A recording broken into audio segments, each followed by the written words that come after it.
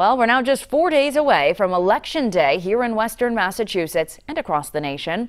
22 News reporter Hector Molina is live in Springfield after speaking with the candidates who are running for the state representative in the 3rd Hampden District.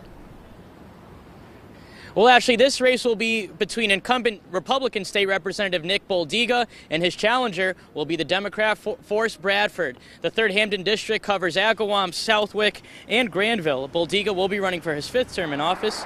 Bradford grew up in Agawam and lived in California and Hawaii before returning to Western Massachusetts. 22 News spoke with both candidates about their priorities for the upcoming term. Yet I'm also pretty active when I deal with the local administration and the school system and the public works. I'm interested in all of these things and how they work and how we can make it better. But our kids are going to go to public schools and they're going to graduate from public schools.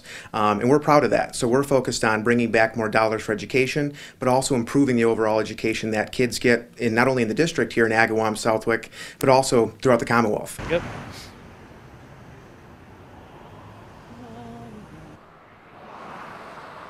Southwick Town Hall was also a location where early voting took place, and 22 News will be covering this race as well as all the other political races that will be taking place across Western Massachusetts on Election Day on November 6th. Reporting live in Springfield this evening, Hector Molina, 22 News.